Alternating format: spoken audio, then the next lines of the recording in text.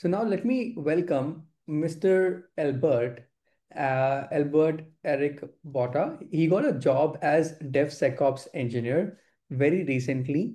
And please help me, guys, to welcome him because he's the one who made it possible, who basically today he has a job in IT. First of all, I would like to congratulate Mr. Albert. He's one of our students at Thinkcloudly, and I just requested him to come and pump our audience by his journey, which wasn't easy at all. So congratulations, Albert, and welcome to this session. Uh, just to start with, I want to thank Mr. Naman and the entire team of Thinkcloudly. When I joined this journey with Thinkcloudly, it was after some frustrations, coming from a non-IT background. But I had some good stories about Thinkcloudly, and I thought of giving it a shot. And today, I'm happy to say that. After all my efforts, I've managed to get this job as a DevSecOps engineer, which was not an easy journey. But I want to encourage all the students that are here that you may think that you are losing money or investing money in what you're doing, but really, this money is going to be paid back to you in the shortest time you can think of. Another thing that I wanted to mention is that one certification may not be just enough for you to achieve your goal. I'm saying this because with Think Cloudly, I've actually done a few certifications just to make my presence, more visible to the employers. And so thankful to the team for all the support, the tutors, amazing, amazing guys, Shailandra Shukra, just to mention one of them. Um, a lot of them. I can mention a number of tutors that I've encountered, but thank you so much for your help. And I'm sure that all the participants that are here will one day also come to this STEM webinar another day and give a success story. Thank you very much, and be encouraged that you can do it. And the way to go is take your time with Think Cloudly, refer somebody so you can get your discount, and take all those certifications that are aligned with what you have in mind, because Think Cloudly has all those certifications available. Thank you so much, Mr. Naman and So, Zoe. yeah, no, no, thank you so much. First of all, Albert, I mean, it is great to talk to you again. I know I just requested you to come and you accepted my request. There are a few questions I would like to ask on behalf of our students. Okay. Yes, sir. So, you are in Canada, am I right? Yes, I'm in Canada, and the job I found, I'm gonna be going to Montreal, Canada, because I Oh, live in Toronto, but the job is in Montreal. Montreal. So, Mm. Albert, what was your background when you basically moved, like you got this DevSecOps engineer job? What was your background? If you can just put some light on your background for students so that they can relate with your background. So if you can just talk about a bit, like just for 1 minute, probably. Sure, definitely. So my background was in sales, and I hated my job because I had to meet a lot of sales quotas and all that, and it was stressful.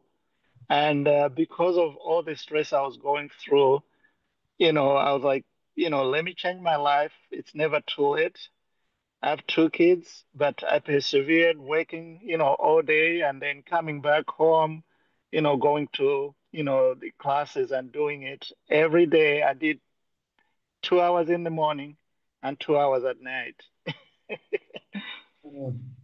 So you don't get time to spend with your family, am I right? So when you have a goal to achieve, you have to make sure you stick to the schedule. Because from what I have right now, I'll have all the time with my family doing Monday through Friday, 9 to 5, a thing that was I thought was not possible, but thanks to you guys. It's Yeah. a sacrifice, but when you have a goal, you have to stick to your plan. And with the help of the Thinkcloudly team, they actually helped me to figure out what to do, starting from how I should plan my studies, how I should prepare for my interviews. I did watch different webinars that I missed, plus attending every webinar that took place. And those are the things that helped me. No, that was great. So, Albert, how many interviews you went through? Like, if you can put some light on, a spotlight on interview process, that how many jobs did you apply, and what was the time frame, and how many interviews you went through, and what happened in the interview? Like, if you can just take a little bit of time and explain this to entire students here. Oh, great. So, as many of you may agree with me, the job market is not as easy as it used to be.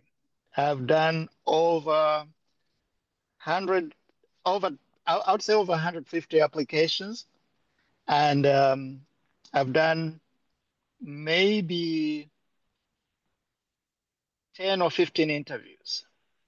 Wow. But learning from the interview preparation webinars, one thing I learned is that every time you have that job description, that should guide you on what you need to prepare for. You need to make that into a story that aligns you with that job based on your qualifications and certifications. So, this particular job that I managed to get, I studied the job specification and then started looking at how I will align myself with this job and what kind of a story can I make to make my interviewer understand and see me as the right candidate. So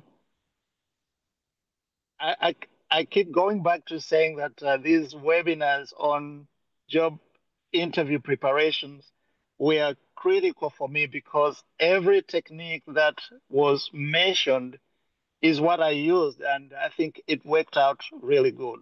And practice too makes perfect. Yeah, definitely. No, Albert, I don't want to just give the whole credit to Think Loudly. I want to tell you that I always believe that it is the efforts from the students what they actually make.